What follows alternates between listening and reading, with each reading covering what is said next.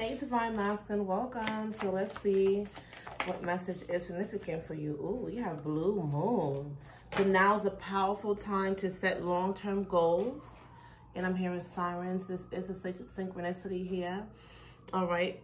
So hello, ring the alarm. Pay attention, my dear. Now is a powerful time to set long-term goals and sow seeds for the future, my dear. Okay.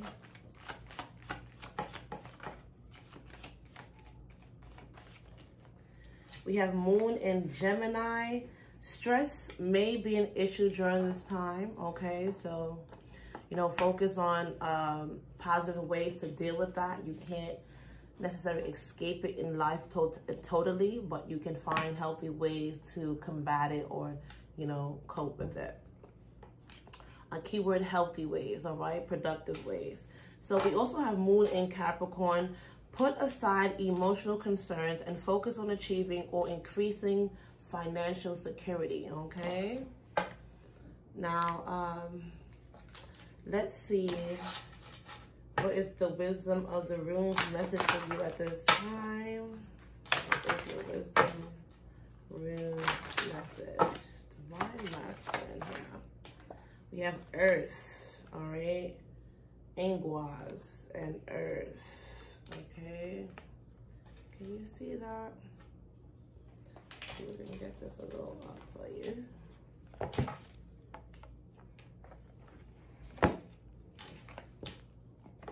All right, yeah, I should be able to see that. So, isn't it funny here? Because she's planting seeds in here, right? And in the different Moonology oracle here, right? The first card that came out for you is Blue Moon. If you do your research on a Blue Moon, this is something very powerful, something, you know, that it may have not been possible before, but it is possible for you now. You know, once in a lifetime opportunity, a big opportunity, you know, believe in the impossible, something rare that comes around once in a blue moon, but very powerful. All right. Remember, your opening message was, now is a powerful time to set long-term goals and sow seeds for the future. And look, the wisdom room message for you, in this image, you see she's planting seeds, Earth, right? And you know, with the Moon in Capricorn, it also said about, you know, setting aside those emotional concerns and focus on achieving and increasing your financial security. So sowing those seeds for your pentacles, right? All right, yes. And it can be stressful. It can be stressful. You know, oopsie daisy. Excuse my language. I haven't wanted to say that. But yeah, so just know that, all right? But don't let that hold you back. Don't let it stop you. So let's see. Here we are. All right. So, yeah, so the theme for this message here, this room message is potential, new beginnings, fertility, and growth, all right? So, Ingwa symbolizes fertility and sexuality. The appearance of Ingwas can signal the start of a phase of life where it feels like lush and exciting things are suddenly just happening. Yeah, so there might be a challenging new job opportunity, a thrilling and passionate relationship, or a period of creativity and productivity where great ideas seem to crackle in the air around you. Ingwas is also about new beginnings and stepping into your full potential. Right now, you may be shedding an old skin and a new and improved version of you is emerging. Yes, this can feel exhilarating, but a bit scary at the same time. You may worry that you won't be able to handle a new opportunity or that you'll regret making a big move. But this is a time for bold and courageous action, even if the new beginning is an unknown area.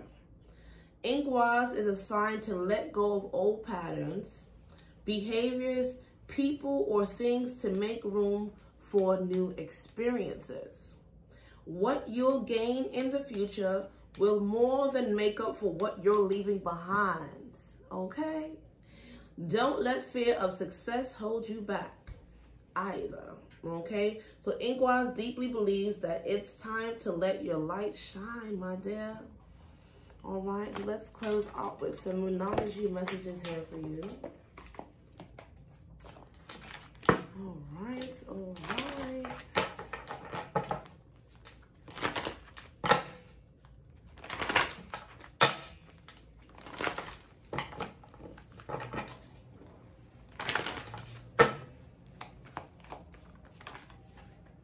All right, so we have a personal issue reaches resolution, full moon in Cancer, all right. A time for healing, balsamic moon. Your commitment is being tested, first quarter moon.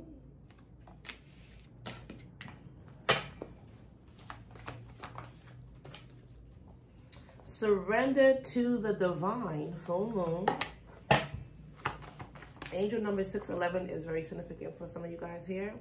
We also have expect powerful change, new moon eclipse, all right. A new star is coming, new moon, all right.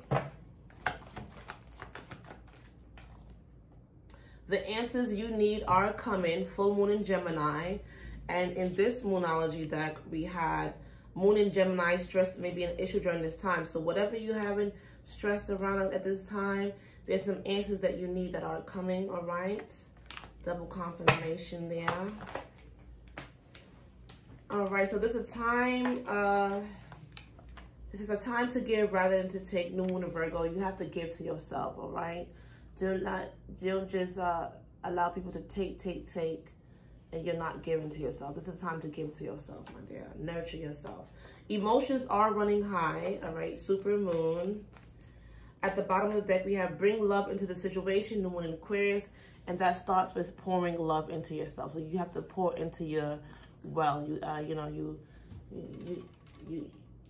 have to pour into you, baby. This is time to pour into you, all right? Love you and all of you, and like really be about it. You know, self-love can be used pretty cliche these days, you know, but it's really a job. All right, so make it your job to love you and take care of yourself.